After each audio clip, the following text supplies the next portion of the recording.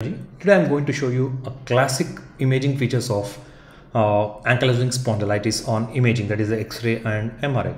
So the first imaging finding which I'm going to show is the squaring of the vertebra. Usually the vertebrae are not of square shape. You can see here the vertebrae are completely squared up. You can see the box which I have given adjacent to the vertebra, so that to understand what exactly is happening here, you don't see that concavity of the vertebral end plates. You see the squaring, the straightening of the vertebral end plates, which gives the squaring of the vertebra appearance. And coming to the next finding is the ossification of supraspinous ligament as well as the interspinous ligament. If you see, there is a thin ossification which is happening in the midline, which you are seeing here. Joining the spinous process is the ossification of the supraspinous or interspinous ligaments, which gives the appearance of a dagger sign.